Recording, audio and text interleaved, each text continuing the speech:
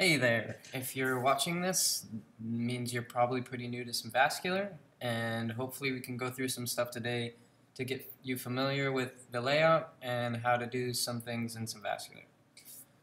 So, to start off with, I've opened the SimVascular main window, and I've resized it to fit my window. And you can see a few different things. Over here we have our black 3D window. And then over here on our right we have pretty much the area you can access the functionality of SimVascular. And then over here we have just some simple work menus to help facilitate the use of SimVascular. So file, and this is where you load and save all your different paths, surfaces, and models. Image menu, this just turns on and off certain tabs over here. And work menus, you can turn on and off tabs here just to help you with your own organization of the layout. So first, these tabs up here are for the image data. It helps you display the image data. You can view the different slice planes and do point clouds, isosurface, and a couple more advanced tabs as well. So moving on down, these are the main tabs of SimVascular and go through the workflow. So I'll describe a little bit about the console, but we also have the paths, and we go on to segmentation, creating a model, meshing, running a simulation, and just overall displaying of stuff in the 3D and 2D reslice windows. So first for the console, this is a Tickle interpreter, and a majority of SimVascular's functionality can be accessed through this Tickle console. A lot of the functionality is written in C++, but Tickle wrappers have been created to allow access to this functionality. And so you can figure out different commands in SimVascular. Just info procs brings up all the different procedures available in the Tickle console.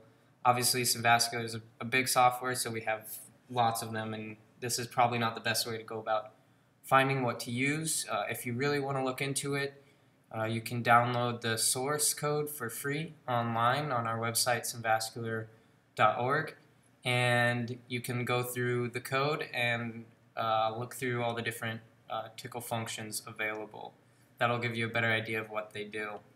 But let's just, for example, I know that I maybe want to turn this 3D window white, and I happen to know the command for that, which is viz-ren-set background, and then the 3D window, and 111 for white. I change this background window to white.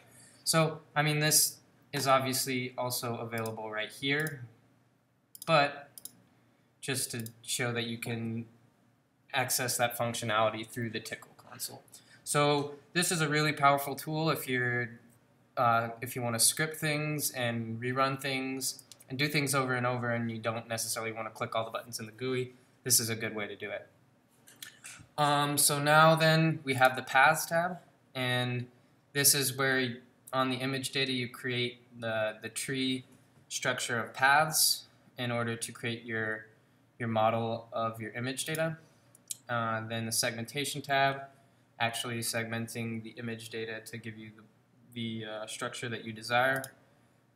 Creating a model from this image data, meshing to create a volumetric tetrahedral mesh.